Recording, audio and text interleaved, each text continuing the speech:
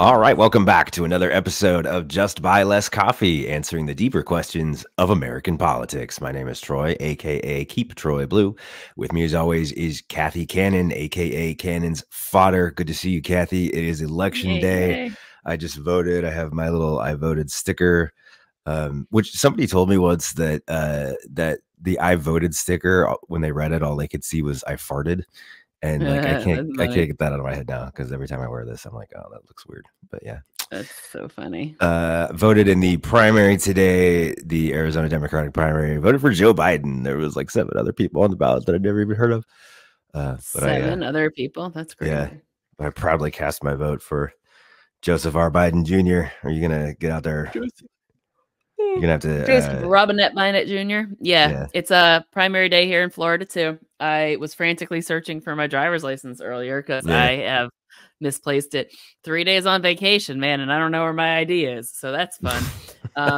But you haven't left the house in 3 days, dude. It's gotta be here somewhere. You know what I'm saying? But I'm gonna go vote after we record this. Okay. Oh God.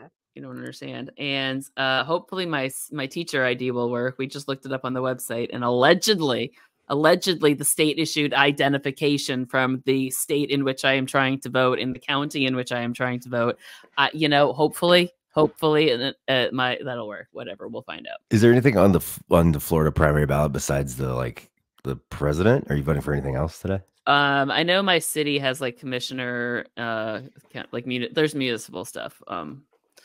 These are our municipal elections as well. So there is stuff, but nothing any of you in the TikTok world, podcast world, give a flying fuck about, unless you happen to live in this little corner of West Orange County. So all right, hard-hitting stuff. Pretty good. Yeah, this is why they pay me the big bucks. There's literally nothing but the Democratic candidates on the ballot that I just voted for, and there was like 10 poll workers just standing around. They're all like octogenarians. Like, they got really excited when I walked in. I think I was the only person that voted today. Oh, Sonny, where have you been all day? They were so excited and so cute. They were just trying to be so helpful. They're like, "Thank you so much for coming in."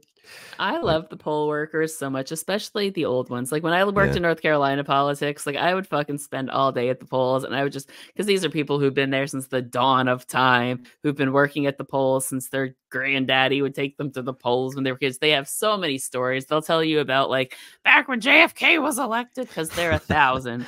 And it's just, it's amazing. Usually they're pretty good people, like pretty good intentioned. Yeah, I've done some poll watching in the past. Sometimes you get people that are dicks, but by and large, the poll workers are always pretty nice.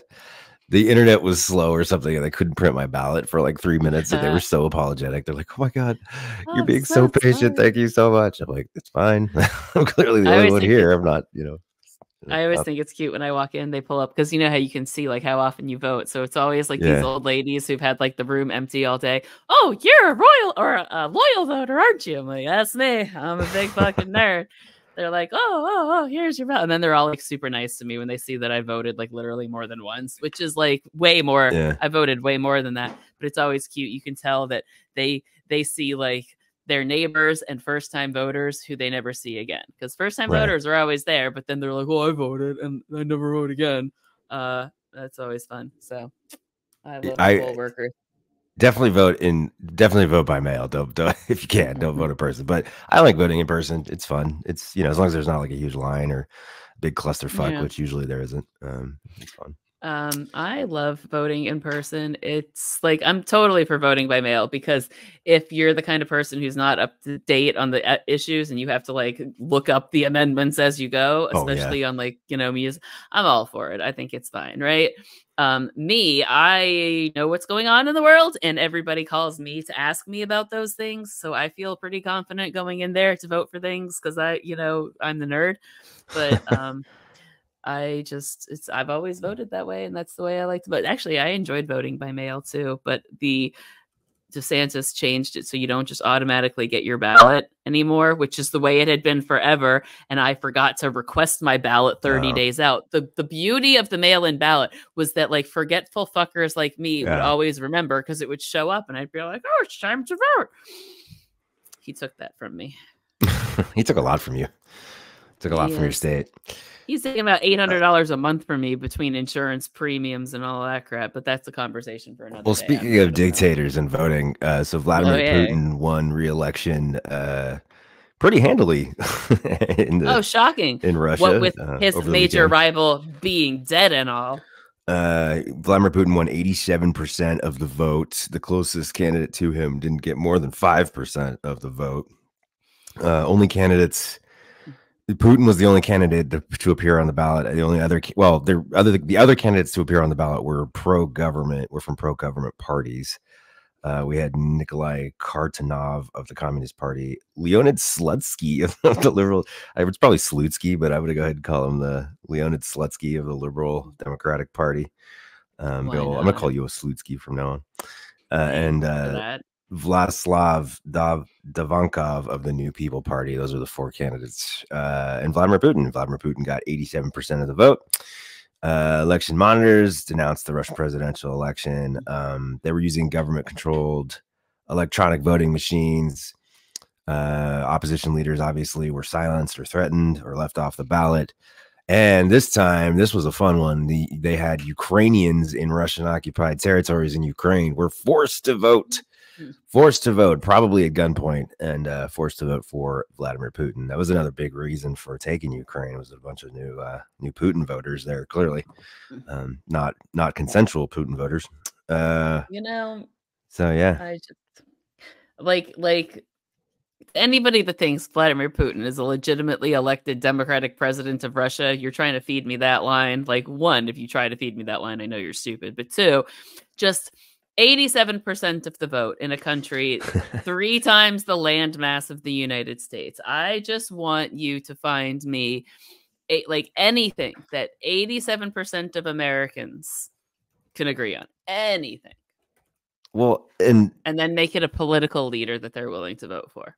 Right? 143 million people is the population of Russia. That's crazy. That's like 3 times the landmass and half the population. That's wild. Large chunks of the Russian population are like very remote, disconnected little still communist villages that aren't even the Russian government just kind of let the some of the communism continue in some of these remote areas, and they're just sort of self-contained little collectives. They don't even really operate under Russian governance or Russian rule of law. So really, you just have until they need them to. So you have half the population, and then just only a chunk of the population is actually part of Russian society. But yeah, 87% of the 87%. Yep. It's easier for Vladimir Putin to get elected in Russia than it is for a junior class to decide on pizza toppings. Apparently, that is how effective, finger quote, his leadership is. I'm so surprised. Not even IVF, in vitro fertilization, is not even as popular in the U.S. as Vladimir Putin is in Russia, apparently. In vitro fertilization only has an 86% approval rating. You know what? There you go. So... I just think it's ridiculous. If you're going to rig an election, you don't rig the election with 87% of the vote. You take a solid 63 and you say, look, go. That's fucking 63 is a fucking landslide election. But no, this motherfucker's just got to get all greedy about it. Probably still mad that it's 7%. Why are they still doing elections? That's just the Putin style of authoritarianism. You know what I mean? It's not like Saddam Hussein who's just going to I mean, they had elections in Iraq too. Saddam Hussein would win with 100% of the vote, and this motherfucker's still trying to pretend there's other people on the ballot besides him. It's kind of funny. I mean, his major opposition mysteriously died a few weeks before the election. Gosh, I can't imagine why there weren't other people legitimately challenging him. It's just. And the interesting thing about that though is there's a lot of opposition candidates. Navalny was by far the most popular, obviously, and I'm sure Putin saw rightly that Navalny was the biggest threat, and that's why he killed him. But Navalny wasn't the only opposition candidate. There were actually several opposition candidates that were left off the ballot or forced to, quit the race or whatever. That as well. He got 87% of the vote in a country where, just like last week, he was violently arresting mourners attending the funeral of his opposition leader that he murdered. No, if you believe that man legitimately earned 87% of the vote, then I have lands to sell you in the Everglades. He is now the longest serving, or I guess ruling, Russian leader since Joseph Stalin. Because, that's a club you want to be in. He has been the president or leader of Russia in some form or another since 1999. This will be his 5th term as president. The Constitution was amended in 2020 by the Russian parliament to say that presidents could run for up to 6 terms. He actually dipped out for a few years in the 2010s because they were only allowed to do 2 consecutive terms. So Putin actually obeyed the Constitution and dipped out for a few years, and he ran again. But this time, story there. Do you know the cute story there? No, what's the cute story? Okay, so he ducked out of being the president because he couldn't be anymore. So he served as prime minister and handpicked his buddy to be the president. And then, while in that position, had the Constitution changed so he could run as many times as he wants to. And then to read, like, it's the funniest fucking thing in the world. Like, so was he the president? No. Was he the president, though? Yes. Yeah, well, that was the change for him, was when he stepped down, was still operating as like the puppet master behind the scenes, and then he was just like, fuck it, I'm the president again. I don't want to be like, he had to, because Obama wouldn't put up with any of his shit, so he had to like play pretend democracy because Obama wasn't dealing with any of his bullshit. Yeah, so he's now in his 5th term. Now the Constitution allows 6 terms, so he could in theory run again in 2030. He'll be in office till 2030. He could theoretically run again in 2030 and in theory be president until 2036. If he lives that long. If he lives that long. He's 71 years old. If he lives, so that'd be 12 more years of Putin. If he isn't assassinated or something like that. But also, or they could amend it again to give him a 7th term. Who knows at this point? So that's where my money is. My money is that he spends this next amount of time, or just abolishing elections altogether. Be like, I will steal more countries and make myself king. The whole like abolishing, like even North Korea holds elections again, like 100% of the vote. I think the leader of North Korea got 100% of the vote. Like even North Korea like holds elections. I don't like, at least like grow a pair, dictators, and just cancel your elections. Like, what are you doing? I don't get it. It's a waste of time. They will never do that. It's because they are, oh God, I could go on, but no, he's just ridiculous. Yeah, it's pretty weird. Ridiculous. So on the Navalny stuff, a lot of still really pissed off Navalny supporters. Was interesting. They do a lot of these like subtle protesting because they can't, like, marching around with signs that say like "fuck you, Putin" will get you arrested. So they have to do subtle things. So what they did this time for the election was they coordinated over social media, and Navalny supporters swarmed polling stations at the same time. They all had like a designated time. So they saw lines at these polling stations for the first time. They'd never seen people in line to vote. I guess because Russians know that their vote doesn't matter. But there was huge lines to vote, and it was all these Navalny supporters that were either casting protest ballots or just trying to disrupt the process. One woman told CNN, "This is the first time in my life I have ever seen a queue for elections." And then she said, "You know why? I think everybody in this queue knows why." So she wouldn't say Navalny, but everybody kind of knew what was going on there. So more interesting protests. Right after Navalny died, they were laying flowers at the statues commemorating the victims of Soviet gulags, Soviet political prisoners, which was an interesting take on that. I thought those people were arrested for laying flowers at those memorials. So got to give it up to the Russians, man. The Russians are, the pro-democracy Russians know what's up when it comes to resistance, I guess. So yes, yeah, we'll see. We'll see how it goes for Russia. Yep. So Vladimir Putin in there until at least 2030. House passes the TikTok ban. We talked a lot about this on the last show. We were a day before they voted. They voted. It passed the House, so it is an effective ban on TikTok unless TikTok can divest itself from its Chinese parent company, ByteDance, and be picked up by an American company, or I guess or some other non-Chinese company. We talked a lot about this.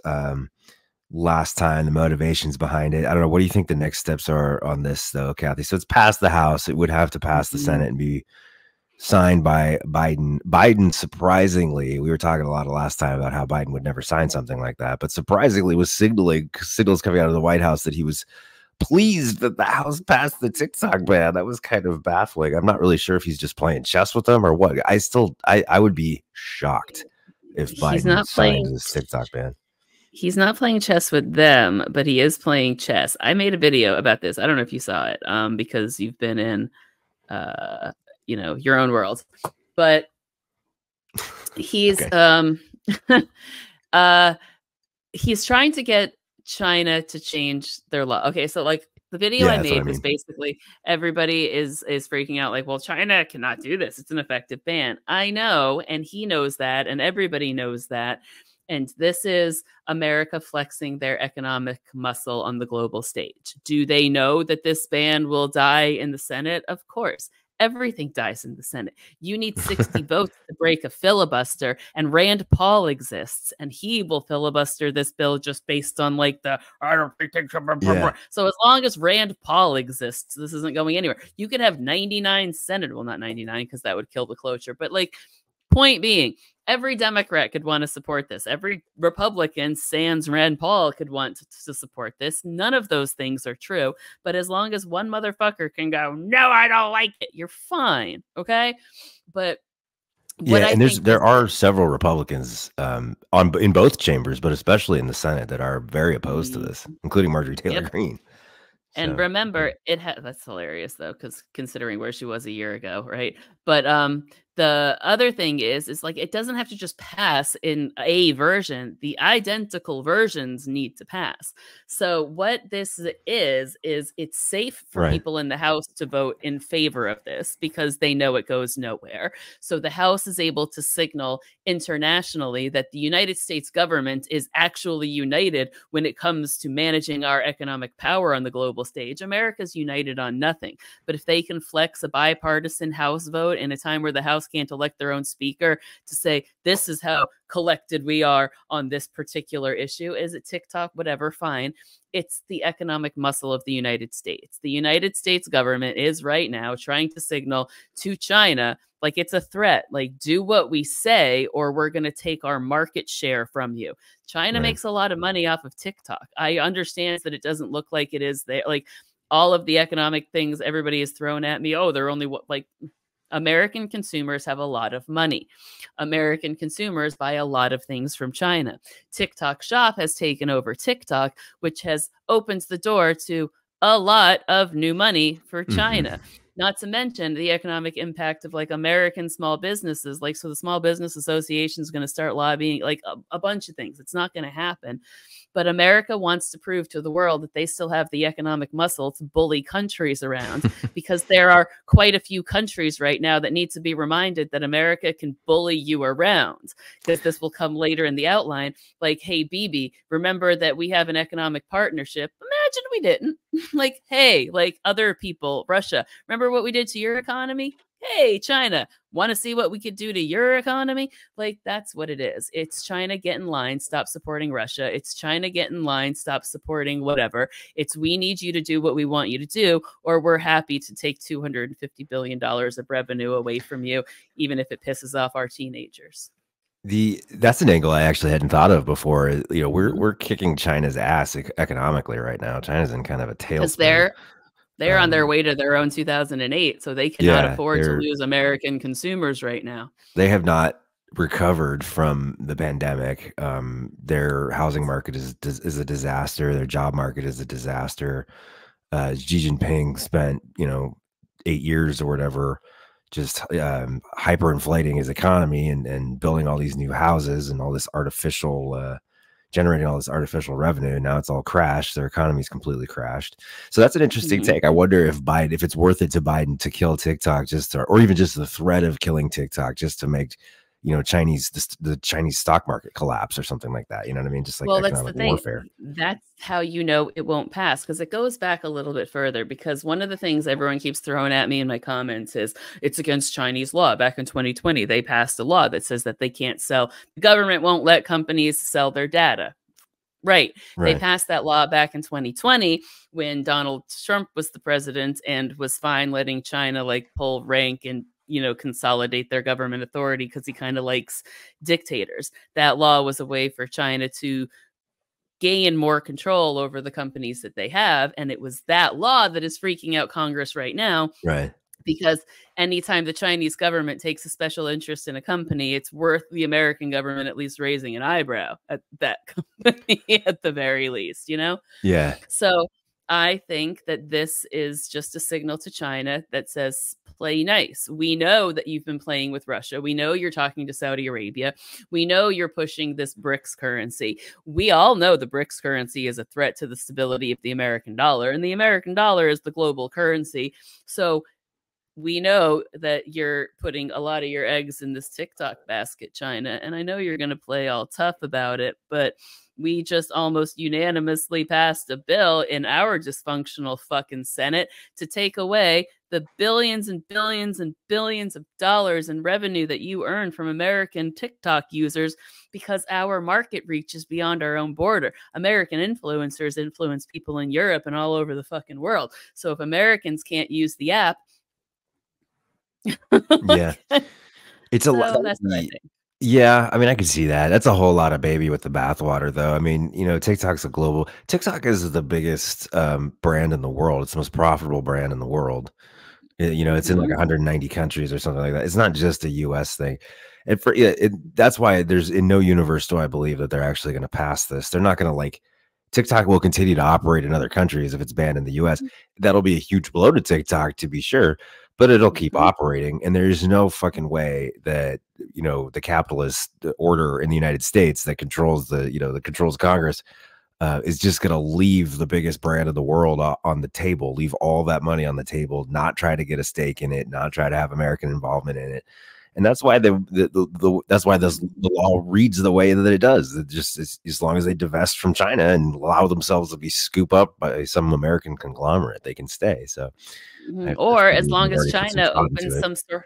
Yeah, or as long as the owners of the Chinese, like the Chinese owners of TikTok, open some fucking shell corporation in Delaware and transfer their shares to that company, and then bing, bang, boom, the Chinese government is literally not involved, even if the same, like literally the exact same people could own the shares in TikTok that they own. All they need to do is LLC in Delaware, the way everybody else fucking does when they want to avoid taxes. Like, I'm just saying, this is not quite the crisis situation. LLC in Biden's home state of Delaware. That'd be funny.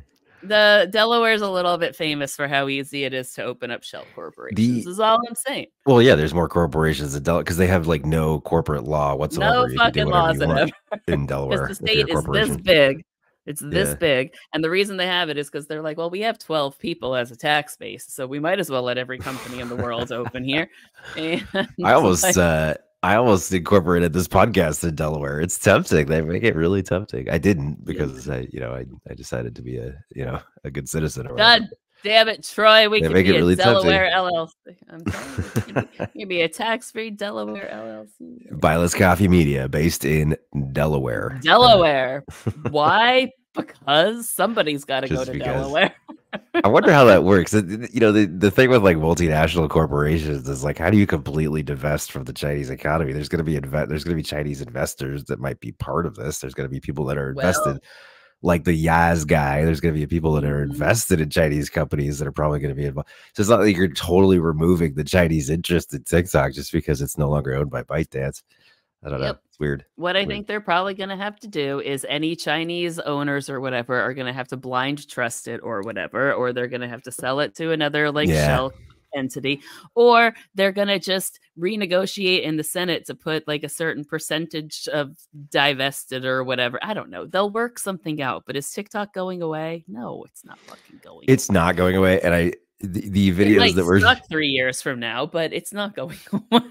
Well, the idea of it not going away and being totally compromised is almost worse to me. I just like, please don't destroy what it is now. Don't turn it into Twitter or whatever, or Facebook. Yeah. But the sad kids on TikTok over the past couple of weeks, the videos, the like TikTok is going away videos have just been heartbreaking. It's just like, oh my god, this government hates us. They're not doing anything about gun violence or the environment or prices of college or price of housing. The only thing they're doing is literally taking away the one thing in our lives that gives us joy. It's like TikTok's the only thing that makes me happy, and you're gonna take it away. This is just and that's why I thought it was really important to kind of explain the geopolitical economic chess move that this is, because like when you realize that this is us trying to flex our muscles again, then it's a little bit like, oh, okay, I get it a little bit. Does it suck? Sure. Like you can be annoyed by it all day long. It's just not likely to happen because of what I don't think really is actually. Unless the other possibility, I don't think it passes the Senate either, and I don't think Biden signs it. But the only other possibility that I can think of, it's spooky to me that this got like 2/3 vote in the House. There was like north of 320 representatives voted for this. Democrats and Republicans, tons of Democrats voted for this. And it's because they said they've been parlayed to these like intelligence briefings about what the Chinese government's up to. So the other option is that it's, to consider is that maybe it's legitimate. Maybe it's legitimate concern. I have absolutely no idea the threat that like Chinese data mining could pose to the United States that, good old fashioned American billionaire data mining wouldn't pose. I don't understand why TikTok is dangerous if Facebook's not dangerous, but I don't know. Maybe Biden does something. Maybe it's crazy. I don't know. Well, no, I mean, just to that point, like, let's say that TikTok is just doing the exact same thing that Facebook, Twitter, and everybody else is doing. It's one thing to have your own people spying on your own people and manipulating them. It's a completely different thing to have an adversarial nation be able to do the same thing. See 2016, right? Like, the Russian government was able to use TikTok, or not just TikTok, but social media in general to sway the election.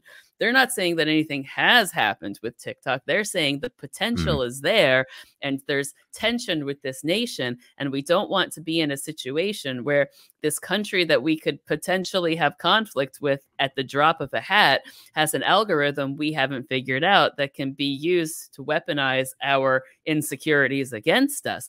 That's like, TikTok is just Skynet, I think, is what they're afraid of. And they would rather know what Skynet is than let China know what Skynet is. Like TikTok is literally like a self-destruct feature on your phone that's going to kill us all. No, I just mean that, like, it's a powerful thing that people don't fully understand, and you don't want only your enemies knowing. It's the reason the Soviets started studying H-bombs. It's not because they desperately wanted an H-bomb. It's because they knew we had one and they couldn't let only us have it. So why are we going after TikTok? Because they have something we don't have, and we at least need the same thing or access to it. Yeah. That's it. Because the TikTok algorithm is better than anybody else's, and they know it, and they haven't been able to crack it. So this is how they're going to do it. It's so American. It's just like, know what? So American indeed. Oh man, somebody came out with a better product. It's like rather than just to build the better product like we used to. Yeah, let's. No, now we have to bankrupt their country and overthrow their government. It's post Reagan America, man. Come on now. Using the government to engage in like a hostile takeover of a Ford company. Basically, an 80s guy. Remember that episode of Futurama, like 80s guy and his bonitis? I took over the Galactic Empire, but I forgot to cure my bonitis. Never mind. I watch nerdy TV shows. Bonitis. Yeah, that sounds fun. So, I mean, like, I'm not saying that China's not interested. I'm not saying that China doesn't wage like constant war on the United States in various different ways, economic war. I'm just saying they're a little preoccupied at the moment. Their economy's collapsing. Xi Jinping might be forced out here soon because his grand vision of a 21st century that's controlled by China, the Chinese 21st century, is not coming to fruition. So I don't know. Yeah. It's not looking good. Yep. So I'm not too worried. A couple of other quick stories. This just happened. SCOTUS rules that the Texas police can arrest migrants at the border, possibly in violation of international law. This is really strange. Like, Texas is just out of pocket on this migration stuff. Attorney General Ken Paxton, since surviving his impeachment trial, has just been on a fucking mad tear of fascism in Texas, trying to get as much of this like stuff done as possible before somebody figures out that he needs to be in jail. On the culture war stuff too. But now they've passed a law in Texas that the state police can just arrest people coming across the border, basically, taking over for federal border patrol. So issues of federalism there that I'd like to get your opinion on, but also possibly damaging relations with Mexico. This has been held up in the Supreme Court for about a month now. And today, randomly, yesterday, it was so random. Yesterday, they delayed it again. They delayed it indefinitely, only to have a vote taken today to let the Texas law go through. So it's kind of a weird, I don't know what the fuck is going on with SCOTUS right now, but it was, to be fair, it was a vote to let the law go into effect while they review it. So it's still potential that they could throw it out. But it's one of those, like, instead of staying the law, we'll let you enforce the law until we review it, which is suspicious. What do I think will happen here? I think everybody that gets arrested by the Texas police, if they know enough to challenge the arrest, with like, and I like, if I were an attorney, I would be down in Texas waiting for every Texas police officer I saw arrest a migrant and be like, hey, let's go have this arrest thrown out of court because of jurisdictional issues with federal powers. Like, they're not allowed. That's going to be such a mess. They're going to arrest hundreds of thousands of people, and all of those court cases are going to be tied up because every single one of those people is going to sue under constitutional. Like the Biden administration doesn't even recognize this as legitimate. So it's like, Well, here's you want my slight conspiracy theory on this one, and it's not really a conspiracy theory. It's you're all about the conspiracy theories lately. I like it. Only because Kate Middleton is dead, I'm convinced. The Kate Middleton thing. The Kate Middleton thing. I'm all about a royal conspiracy, but no, like my theory on this one is that like they know they wanted the border issue and they lost the border issue essentially, and they know they lost the border issue. So what I think this is going to do, because the other thing they like to attack is the Justice Department. So I think the Supreme Court has just set up to attack the Biden Justice Department for releasing the migrants that the state of Texas is trying to arrest migrants to get them off the street. We're trying to get these criminals off the street, and the Biden administration keeps releasing them. Like, that's what I think. That's what I think they're trying to do. Because it's Ken Paxton, and that's what I think they're going to try and do. So every time one of these undocumented people is arrested by a Texas state trooper, they'll have to be released because of federal power violations, and then that will be spun into Republican ads and Republican conservative media fodder for like, oh, Biden's weak on the border. Look at his Justice Department releasing all of these people that Texas tried to arrest. That's all it's going to be. Yeah. And they're framing it like preemptive arrests or whatever, which is not constitutional. I don't know what almost you could. We've had this fight before. What are they going to be arresting them on? Like they say people that commit crimes at the border or whatever, but this is just a broad swath of power to just start locking people up as soon as they come over. Once again, entering a country to seek asylum is not illegal. If they are asylum seekers, they are allowed to be here. They're allowed to cross the border. That's half of what the Border Patrol does. 70% of what the Border Patrol does is just suss out who's trying to sneak in and who's trying to come in legit to ask for asylum. So, I mean, Texas State Police aren't going to do that. They're gonna suss out asylum seekers. They're just going to throw people in jail.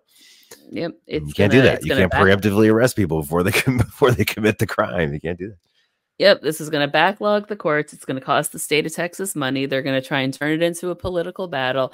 It's going to get ugly, and it's going to get ugly so fast, but it shouldn't surprise anybody because it's fucking Texas. It's fucking like, Texas. Is anybody surprised when Texas is doing something gross? I'm never surprised when Texas does something gross. They're the only state that gives Florida a run for their money. Still sitting on the $30 billion or whatever money they got from the feds to address the border crisis while they're running massive budget surpluses in that state. I don't know. Shady as fuck, bro. Yeah, indeed it is. Ken Paxton and Greg Abbott, some shady motherfuckers. Speaking of shady motherfucker, Tommy Tuberville got caught saying on camera, telling a group of Utah Republican delegates that we are losing our kids to a satanic cult. Really bizarre. I saw that one, like literally right before we sat down. I saw that video, and I'm like, this motherfucker is out of his mind. Really bizarre stuff from Tuberville. Again, just the thing that I noticed was like nothing policy substantive whatsoever. That guy is so devoid of. He was elected in Alabama because he was a fucking college football coach, and that's all he talks about. When I was coaching, he has no idea. It's like he didn't even follow politics before he became a senator. He has no idea how government works. What the Constitution says. He doesn't know what IVF is. Like he's a complete. Oh, that was the best. You watch him give these like speeches, and it's all just there's nothing substantive at all. It's all just the right wing culture war stuff about trans people. I know. He's ridiculous. But And so dumb. Like every time you hear him talk, you're just like, wow, this motherfucker is stupid. Yeah, so pretty bad. Mm-hmm. Stumping for this guy, the hell is this guy's name? The guy that's the guy running trying to to replace Romney. Yeah. he's got like a stupid name. Shocking. Trent Staggs. Trent Staggs. He's got a good old like country boy name. Trent Staggs. I was gonna say it sounds like if a redneck and a country club guy had a bastard love child, Trent Staggs, because Trent is very country clubby, right? But you get it. I wonder how many bastard love children Tommy Tuberville has. I would rather not think about that just for my mental health sake. He's thinking about dropping out of the Senate and just going back to football, which I think he should absolutely do. Good. Then we can get rid of the filibuster. And maybe, I don't know. We might be close to the number then. I don't know. Can't even Chuck tell Schumer calls for elections in Israel, calling for Benjamin Netanyahu, essentially calling for the Israeli parliament to call for elections, which I think they said they will not do while they're at war, which is pretty shady. Schumer says it's time for elections in Israel, effectively saying that it's time for Netanyahu to go. Netanyahu was pissed, saying that that's not for anyone outside of Israel to determine, which I mean, technically I agree with that, but still it's Netanyahu. Do I know what I wrote about that? Like in my notes on that one, I was like, to that I'll say, cute. You must be new here. Like, really, bro? Phoebe, where you been, sweetie? Come on. Yeah, like our brand. It's what we do, baby. It's fine. Biden At least we're not agreed invading your country. Biden agreed with Schumer. He was at the Friends of Ireland luncheon with Irish Prime Minister Leo Varadkar, talking about Gaza, because the Irish are really concerned about the situation in Gaza, and said he agreed. He agreed with Schumer. It's time for elections in Israel. So again, Biden showing signs that he and Bibi are on the outs. They had a phone call this weekend. It was the first time they'd talked in months.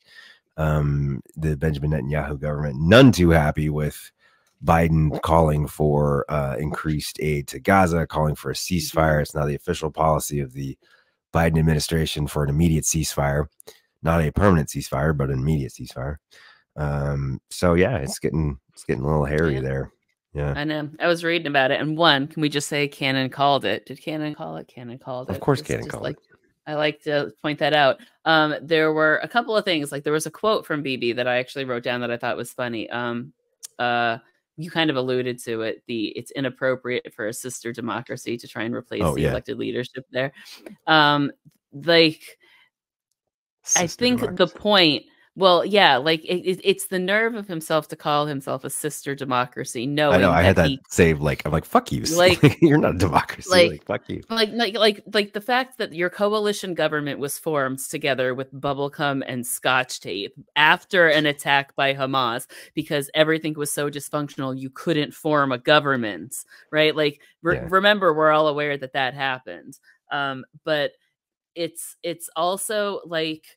He made some comments about how he's unhappy about the press coverage that's coming out of the United States, and like certain things that the media has said have upset Bibi because they have referred to the genocidal actions and the lack of human like they have gotten to where they're calling what he is, and he doesn't like that, and he wants Biden to do something about it. But Bibi, sorry, I know you're not a fan of free press out there in dictator land, you and Putin and all of you. We know you don't like a free press, but a free press is allowed to piss you off. And if they're calling your genocide a genocide, perhaps look in the mirror instead of trying to shut down the free press of, to use your words, sister democracy. Like, eat a dick, Bibi. That's what it is. But this like is sister what I said. Democracy has a free press and freedom of speech. But it's like, remember I said that guy who Gans was it that was over there? Was it Gans? Yeah, Benny Gans. Yeah. Who was over there talking to the Biden administration. You said, oh, he's over there as an envoy for Bibi. I said, or Or he's there to drop a bug in the ear that we would really like to see new elections in your country. So if you Well, no, go over I there and agree. I start, agreed with you on that. And the timing of this is yep. interesting. The fact that Gans was just here and now they're like, And then a week later, now we're yeah, publicly calling for elections. Come on. And the fact that they had Chuck Schumer do it, who is a Jewish member of Jewish, yeah. Congress. I'm The just saying, highest politics ranking, is optics. Uh-huh. the Senate Majority Leader, essentially the highest ranking member of Congress, without, Uh-huh. except for the Speaker of the House, who is, this speaker is useless. But the highest ranking member of Congress, who is a Jewish man, a Jewish Democrat, calling for new elections. The optics of that, is pretty cool. Right after Gans was here. So it's taking them a long time. This is a chess move that is taking fucking forever. And a lot of people are dying, and that's kind of what's pissing me off about it. And that's what's pissed me off about Biden for years, is like it just takes him forever to get to the point. It's like, okay, now we got to wait for this guy to like figure out what the right thing to do is, and in the meantime, like 1 million people are going to die. Well, I think the problem with it is, and this is one of those generational problems that I speak to in the politics, like Biden knows what he's doing and he knows how to make things happen, but he doesn't know how to make them happen in the social media age, or at least at the speed the social media age depends on, because he's still in the old guard enough to know that you have to give this time, you need to give this time, you have to open negotiations, and he's still doing things at a 1990s pace. But social media doesn't allow for a 1990s pace in foreign policy. Right. And while and it's not just Biden that's doing that. This is a global problem. And part of the reason that there is so much global conflict is because in the age of social media, we expect the instant gratification and the quick remedies and the quick resolutions. Like we can binge watch TV shows. We don't have to deal with cliffhangers anymore, right? So cliffhanger foreign policy doesn't work, but cliffhanger foreign policy is all anybody knows. We don't have a budding crop of statesmen that know how to do it any differently. So the problem is that the only way we know how to deal with international relations is not making people happy that have all of a sudden clued into international relations and can keep up with it on their Twitter feed. Essentially, international relations does not move at the FYP pace, and until people understand that, it's just gonna be everybody pissed off until resolution is met, and resolution usually takes like 6 months. So, I'm just saying. Yeah.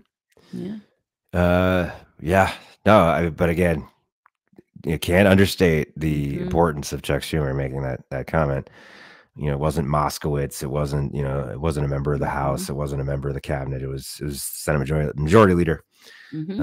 Treaties are made in Senate. So pretty crazy stuff. Senate is the foreign policy branch of government. On the other side, and to draw the comparison of like why both parties are not the same, even on Israel. Donald Trump's son-in-law, Jared Kushner, formerly his head of Middle East policy, the director of inexplicably the director of Middle East policy in the Trump White House, is calling for Gaza to be cleared out so that they can build beachfront properties, or at least saying that beachfront properties in Gaza would be a valuable investment. Kushner spoke at Harvard University on March 8th, praising the potential value of Gaza's waterfront property. Gaza actually does have some pretty nice beaches. It suggested that Israel move the people out and clean up the area. Ethnic cleansing. Ethnic cleansing. Like literally. For beach houses. He's speaking with Harvard professor Tariq Masood. Kushner suggested moving Gaza's residents to make way for development. He proposed relocating civilians from Gaza to the Negev desert in southern Israel, which is like a really sharp point of Israel. It's like it's empty because it's like sand desert. There's nothing, desert. There's nothing there. Remove these 2 million people from their beautiful lands and their prosperous like natural resources and throw them into the desert so I can profit off of beachfront condos. I hope he dies a painful death when his time comes. When his time comes, I hope it hurts. Is to be fair, saying evacuate the people, not just slaughter the people. But I mean, what difference does it make to them? That's because Russia evacuated the Jews so Hitler could slaughter them. Okay, so it's not much different, Jared. Yeah, the Jews were evacuated from Germany and Poland. That's what happened. Gaza's waterfront property could be very valuable if people would focus on building up livelihoods, Kushner said, adding, but in addition to that, I would just bulldoze something. In the Negev. I would try to move people in there.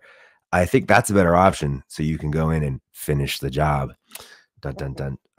So, I mean, they're not even trying to hide it anymore. I mean, if Kushner is saying this out loud, you know, Bibi and his little like right wingers in the Knesset have been thinking this for decades. They just want the Palestinians gone. They want their land. This is what it's always been about. It's just Israeli colonialism.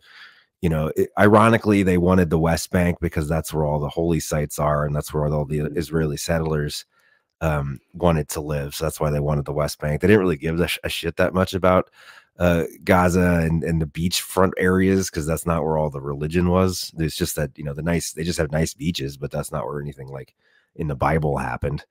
But now they want Gaza because they want to be able to put like beachfront properties in the, you know, on the Gaza Strip. So I don't know. Because Bibi's God is clearly capitalism.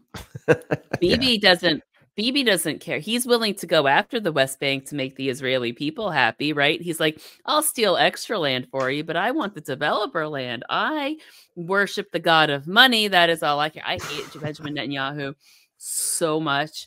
I hate him so much. He is such an evil motherfucker. I hate him so much. They rounded up all the Palestinians in southern Israel and moved them into the Gaza Strip because the land was fertile there. They gave away all the Palestinian like farmland in the south to Israeli settlers. That's the point of the Gaza Strip. They took them off their land and basically transposed them into this like urban hellscape so that the farmland could be given to Israeli settlers. Now they want to move them out of the, you know, the urban centers into the sand desert where nothing's going to grow so that they could have the beachfront property. Like, just, oh my God, you cannot get any more evil than these people. They're terrible. I hate them. I hate them. I hate them. The government, I want to be very clear. I don't want people coming at me. The Israeli government under Benjamin Netanyahu, this iteration, I want to be very, very clear.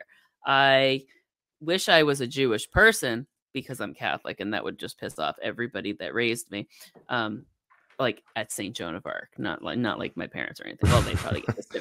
But like the point is like I love the Jewish faith, I love the Jewish people, I hate the Jewish government. If Kushner, I'm getting called the Jewish government, the Israeli government. The Israeli government, yeah.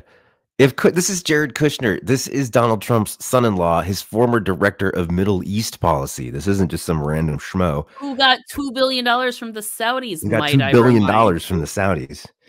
If he is saying this, if he's saying this out loud, I am telling you, if Trump wins, you're going to have a genocide of the Palestinians and you're going to have a Trump Tower Gaza. I'm telling you this right now. Like, you want to like cry genocide, like just wait. You haven't seen it yet. Like, because if Donald Trump got reelected, you'd see a straight up and he'd genocide the West Bank too. He would kill every Palestinian person in anything that is, or Bibi wants to be Israel. Like, yeah, you're going to have Trump golf courses, you know, hotels, resorts. That's what they want. Like, that's what they want. That's their business. Mount Sinai is the 9th hole or some shit. I'm just saying, like, when Jesus comes back, I hope he finds that motherfucker. That's what they do. They develop land. They take poor people land and develop it for rich people. So they're gonna gentrify the Holy Land. Yeah. Trump Tower Bethlehem. That is next level either. You know what'll be hilarious? Like Trump Tower Bethlehem will turn away Mary once again. No room at Trump Tower. Yeah, he is Herod and Pontius Pilate and all those people combined. Donald Trump. No shortness of irony in America. He's gonna out Herod. Oh boy. Oh boy. Pretty bad. Speaking of, and then this is probably our last story, but the other side of the family. So Eric Trump's wife, Laura Trump, is Trump's daughter-in-law, is now the co-chair of the Republican National Committee and has been saying that she wants to do nothing but fundraise for Trump. Like all RNC money is going to be going to Trump, including his legal fees. So turning the Republican National Committee into basically just like a slush fund for Donald Trump's legal fees. What they call it, like Trump's Venmo, like Trump's personal Venmo machine. That is hilarious. She's the co-chair of the Republican Party. Okay, so she goes on the Alex Stein show on the Blaze. Do you know Alex Stein? Do you know who he is? I do not, but I can imagine he's you don't. Probably you're about to find. You're about to get a little bit of a taste of it. Oh, goody. Alex Stein is this outrage farmer he's like he's essentially ostensibly he's the like man on the street reporter for the Blaze, which is the Blaze is like this right-wing garbage site that was founded by Glenn Beck. It was started by Glenn Beck, yeah. So, but Alex Stein, the Blaze has been trying to position itself as like a legitimate, like, you know, almost like a right-wing Midas or something, like a legitimate right, you know, conservative news source. But they have this guy, Alex Stein, who does these on the street things. And his entire purpose in life is just to elicit like violent responses from people. So he will go to like protests and like make fun of people, get in people's faces. He challenged a pregnant woman he was saying like racist things to this pregnant Latina woman at a Taco Bell once. This pregnant woman like tried to punch him in the face. He was being so offensive. Wow. But he has his own. He's awful, cat. Like he's the worst of the worst. He's just a disgusting person. Given how bad the right-wing commentators are, to be the worst of them is almost impressive. Like, I am telling you right now that he might be the worst, like the worst right-wing media personality. You're about to get a sense of it here. So Lara Trump goes on his show. So the new co-chair of the Republican National Committee, one of her first media appearances is on Alex Stein's show on The Blaze. And it got fucking weird. His co-host brings out a baby, wants her to autograph his baby. And then it just gets really fucking weird. The guy in the American, for people watching, the first guy talking, the guy in the American flag suit is Alex Stein's like producer. There's an American flag suit. Yeah, the Stein is sitting on the set with Lara Trump in like a regular suit. Oh, so she just threw up a little bit. So fantastic. Here, just hold. Here's the burp wrap in case she throws up. Oh my God. So yeah, so I would like you if you could just give her a signed copy of Baby Tiffany. So do you have your book? Do you have a pen or something, Jimmy? Oh, I have a pen. Where's your book? Please stop using. Please, honestly, Jimmy, you're going too far by giving her the baby and all this stuff. We have a Tiffany in our family. We didn't go over this. So you're going to give her the baby on this show. No, it's okay. It's okay. She likes my necklace and my hair. Wait, can you wait? Do you have the book? Oh, I don't have a copy of the book. Okay, well, good. I brought a backup. You can just sign this. Just say to Baby Tiffany. Love, Laura. Sorry, I don't have a free hand, so you're gonna have to hold the baby. I'm doing it all. Wait. Yeah. So you just do this. Casual. To Baby Tiff. Or Baby Tiffany. Baby Tiff. Gosh, Jimmy, we've told you so many times to stop bringing your baby on set. Jimmy, I don't know why you keep doing this. And your dumb baby on our set. Ah! Oh my God. That's what we do with babies on our set. So they have an actual baby on the set. Stein just kicked a baby doll. Oh, okay. Thank God. I know we're not allowed to punt real babies. Gosh. Joe Biden. Okay, sorry. I'll get off. Jimmy, get off set. Just leave the baby with me. We're good. We'll do. This is later. All right, guys. This has been a tremendous interview with the one, the only Lara Trump. Still has the baby doll. He's lighting the baby doll on fire. Oh crap! I'm trying to burn this, trying to catch this baby doll on fire. Jimmy, I caught it on fire. Is this bad or is this good? And that's why I always like to use a real baby. Like you see this fake baby, you can just hit the baby, you can kick the baby. I mean, that's not good. I mean, you can do anything to this baby. You can just kick it and the Trump Biden. Sometimes I'll take off my shoe. I like to grab the baby. I like to hold the baby like this, and I like to. You can zoom in. I just hit the baby's head. I just hit the baby's head as hard as I can. Beating the baby's head with a shoe. This is horrible. Alex Stein's school of babysitting.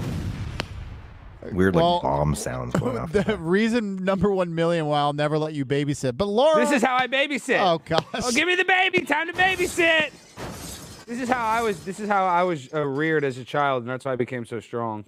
I mean, that explains a lot. So you got hit in the head as a child. Is that what you're saying? Yeah, my dad told you he hit me on the head a bunch. Bro, baby, maybe if you stopped worrying about your damn baby and started letting it smoke, you'd actually be a good father. They actually say that if you get your kid and you make him smoke a pack of cigarettes all at once and you get him violently ill from nicotine poisoning, the chances of him smoking again is very low. So, yeah, he goes on to light the baby on fire again. This time he lights the baby doll's hand on fire. So, interesting segment. Well, I have some thoughts. Yeah. Sorry, that was kind of long, but you got to see it. It's just they're just so disturbing. They're just such disturbing, sick people. Yeah, I first of all, like probably the least important part of this, but like, was he wearing sneakers without socks and gross? He was. Right? Like, and then like little noticed aspect of that video. put his ugly feet up, like unnecessary, but also like, isn't this the same political party that's forcing everybody to have babies because they love babies? And his whole like shtick is I'm gonna beat and burn the babies. Like have so many confusing thoughts in my head on that one. I'm out. I'm done. I don't know. I'm like, you got me on that one. Yeah. So just a little taste of how what a horrible, like, disgusting person is. I can't even. He makes my skin crawl. He's so weird and gross. Yeah. I think he's younger than us too, in a weird, like, it's weird. He's like a younger guy. Alex Stein, I'm like deeply fascinated and also mortified at this. But also, okay, so the point of that though is that that's the show that Lara Trump went on. Trump's daughter-in-law, the chair of the Republican National Committee. That's the type of media that she's doing. So I mean, in a sense, it's an endorsement from the Republican Party for Alex Stein and for his type of behavior. He's 37. He's pure, like, antisocial. Like, he's just antisocial GOP. He's all about just, like, making people miserable and hurting people. So yeah, he's 37. I just looked at, he was born in 1986. But woof, just he's pretty bad. Woof. Yeah, I don't even have words to respond to that one. He's just something special right there. A couple other quick stories before we go. Trump making more anti-Semitic comments, saying any Jewish person that votes for Democrats hates their religion. They hate everything about Israel, and they should be ashamed of themselves. Back to the difference in the Trump's handling of Israel and Biden's handling of Israel. I'm telling you, Trump Tower Gaza is coming. Mike Pence won't endorse Trump. That was big news over the weekend. I think that is the best thing ever. Mike Pence said he could not in good conscience endorse Donald Trump, largely for how Donald Trump has been, the language that he's been using to describe the January 6th insurrectionists, calling them patriots and hostages, etc. Fani Willis gets to stay on the Georgia case. Judge rules that her sleeping with her coworker doesn't disqualify her from hearing the case, which is a weird argument. But he has to go. Either Nathan Wade has to leave the case, or Fani Willis can't try the case. Nathan Wade immediately resigned so that the case can go forward with Fani Willis.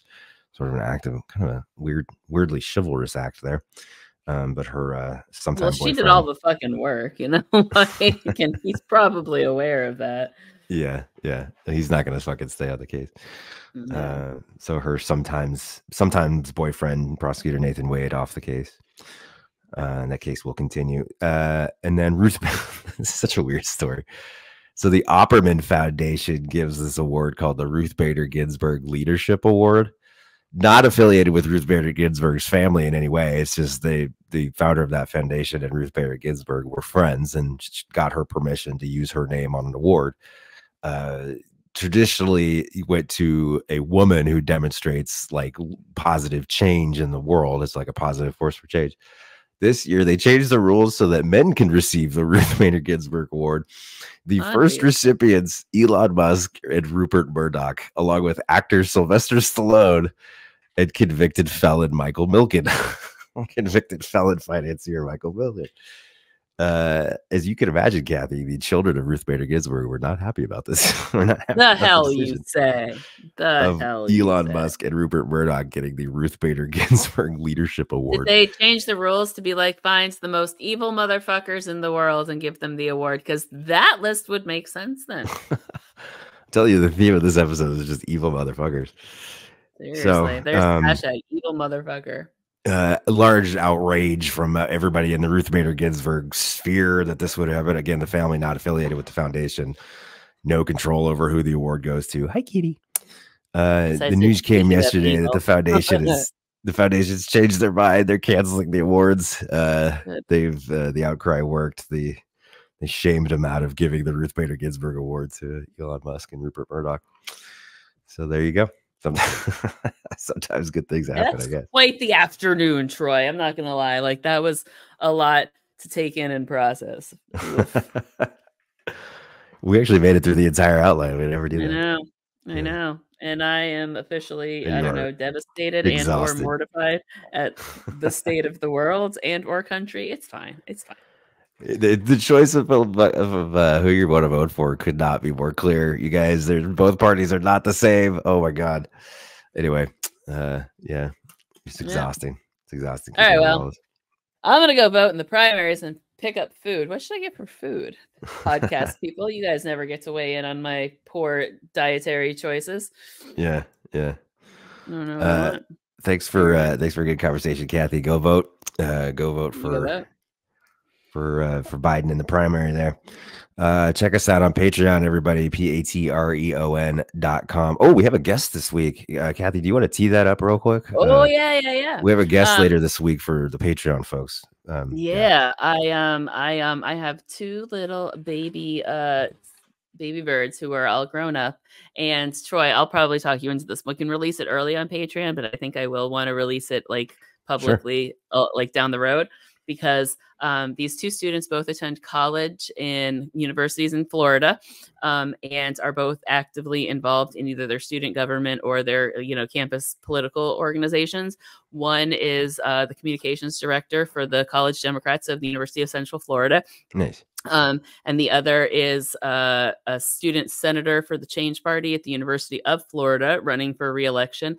And the two of them are going to come, and we're going to talk about what we'll chit chat a little bit about. Was everything I told you about college true? Because we're gonna have that little because they are my little babies. But basically, what's been going on their campus with some of the DEI initiatives that have been taken away because of the DeSantis administration. Sarah, the girl from University of Florida, she'll speak at length from the interactions I've had with her thus far on some of the changes Ben Sass has made since being appointed to the, president of the university. And Jaden, who is the director of communications for the college gems at UCF, is going to tell us about some of the campus-wide organizations and protest movements and things like student activism that's been happening on campus in response to some of the things. And I think there's like one story they told me about like the organization shouting down some like weird right-wing conservative post. I don't know. I didn't get all the details because it was one of those like, maybe like it was one of those tell me about it later, and I forgot to follow up on it. So some stories about what is actually happening on the college campuses here in Florida, the impact it's actually having on students, and some of the actions that they are taking to get involved on campus, successes they've had, frustrations they've had, and messages to their fellow young baby voters to get off your asses and do something. Just do something. Love that. Good inspirational stuff. Yep. So that'll be Thursday, probably, when we release that one. Probably we're releasing for the Patreon folks this week, probably Thursday. Sometime after that, release to the general public, probably the following week. But subscribe to Patreon, patreon.com/justbuylesscoffee. You get access to exclusive content like that. Not all of our interviews are released to the public. Our special guest interviews. We have more interviews coming up in the next month or so, including with some famous media personalities and people from politics. We also have behind the scenes content and deep dive content on Patreon. So extra content, bonus content. If you're interested in that, subscribe to Patreon. If you're listening to the episodes on audio only episodes on podcast directories, Apple, YouTube Music, Spotify, make sure you're clicking the download button, download the episode to your device. Helps us out with our rankings. If you want to see the video content, go to YouTube, youtube.com/justbuylesscoffee. You can watch the video recordings of Cathy and myself looking very pretty on camera for you guys.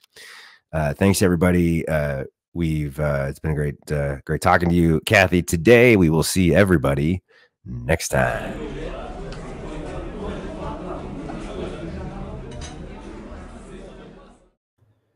You've been listening to Just Buy Less Coffee, answering the deeper questions of American politics, featuring Troy Matthews at Keep Troy Blue and Cathy Cannon at Cannon's Fodder.